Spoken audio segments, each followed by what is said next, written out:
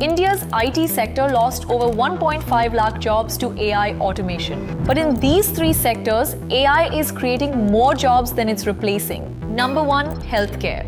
AI is revolutionizing diagnostics and personalized medicine, creating demand for professionals who can develop, implement, and interpret AI-driven tools. Number 2, transport. While AI may replace some driving jobs, it is also generating opportunities in the development, maintenance, and regulation of self-driving technology. Number 3, education. AI-powered learning tools are reshaping education, increasing demand for educators who can design AI-driven content and platforms. And if you're looking to build a career in generative AI, I highly recommend Simplilearn and their generative AI courses. Simplilearn is recognized in over 145 countries and has also been featured in Forbes magazine.